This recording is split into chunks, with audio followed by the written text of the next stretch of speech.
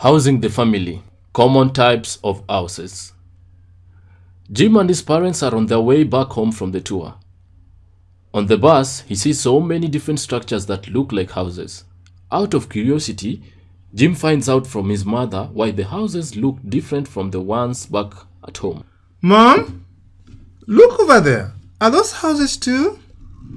If you mean physical structures that provide shelter for the families and their properties, then yes, they are houses. They look funny. But still, protects the families from rain, cold, strong winds, wild animals, and thieves. People live in different structures depending on the availability of resources. The design and the materials used are influenced by the amount of money available. So they can't afford mabati or roofing tiles. Maybe, maybe not. But culture plays a role in the designing of these huts. Most of them are round, except for the Masai manyatas, which are cylindrical. The roofs are covered with reeds, grass, or palm leaves. And the walls are smeared with mud and cow dung. Good observation. Twigs are used to partition the huts into specific areas, such as sleeping, cooking, and storage areas, depending on family needs. Some even have a room for goats. What? They live with goats in the same house? Sounds weird, but at least ensures safety of the goats. Anyway, in some tribes, cooking and sleeping areas are well defined without partitioning the huts, while in some other communities, the sleeping and the cooking areas are not under the same roof. I think someday I should go to the village to take a closer look. It sounds like they're still living in the Stone Ages. Watch your mouth, my boy. Truth is, what we live in today as modern houses are basically an improvement of the traditional huts.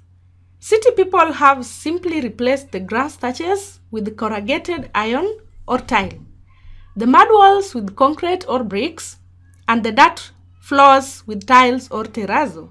So, traditional huts are the foundation of modern houses. Now I see the point. Can I ask you another stupid question? Mm-hmm. I saw tiny holes on the walls of those huts. Are those windows or peepholes? That's a good question. Those are windows for ventilation and letting sunlight into the huts. But modern houses have windows made of wood, glass, or metal. I got a question for you too. Does our house look the same as Paul's? No. Why? Because we live in a bungalow, they live in a maisonette. Still, others live in flats or apartments. So what makes them different? Is it their shapes? Slow down. Let's begin with our house. It is a bungalow since it has all the rooms on one floor. Both city and rural families prefer them because they are inexpensive to construct and easy to expand. Alright. And I guess they are good for families with small children and people who are physically challenged because you don't have to climb the stairs. Correct. And since bungalows are not shared with other families, they offer more privacy than apartments. But they take up a lot of space and are prone to insecurity since they are isolated. So Paul's house is a maisonette because it has 2 floors. They have the dining room and the kitchen area on the ground floor, while the bedroom is upstairs. Exactly. Theirs is a good example of a detached maisonette. Meaning? They do not share any walls with anyone. Other maisonettes are either attached, which means that they share common walls, or semi-detached, which means they share one common wall. These are mostly found in towns. I see. Are they any better than our bungalow? Yep.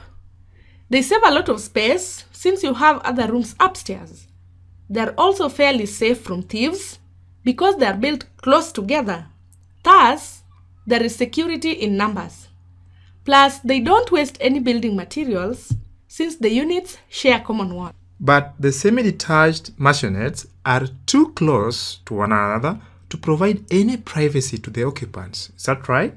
And fire and cockroaches can easily spread from one housing unit to the next. In addition, it is not easy to extend or demolish the house whenever you want. I see. People living in very tall buildings in the city. Are those Maisonettes too? Nope. Those are called flats or apartments. Each floor has complete housing units. They are cheaper to build and take lesser space. But it is also so tiresome to climb the stairs, especially for old people. Besides, children could fall off the stairs and get hurt. Yeah, that's a disadvantage of flats. It is also difficult to keep shared space like staircases and corridors clean. And like in Maisonettes, pests can crawl from one unit to another. Also, you wouldn't fancy living in a flat if you have noisy neighbors. Yeah. After all this chat, I think I still prefer our bungalow, Mom. East or west, home is best. Oh, here we are at last. Oh, I have missed home too. I'll go see Paul immediately and tell him all about the tour. Let's make lunch fast as you quickly recall what we have chatted about. Oh, I enjoyed this discussion. I remember everything. A house is a shelter that protects us from bad weather and wild animals. Houses are either traditional or modern. Modern houses are of three different types, namely Maisonettes, bungalows, and apartments. Our house is a bungalow since we have all the rooms on the same floor. Paul's family house is a Maisonette since they have all the rooms in both ground floor and upper floor. And finally, apartments are housing units built on several floors in tall buildings. Great. Now go change. I need your help in the kitchen. If you promise to show me how to cook. Hurry up.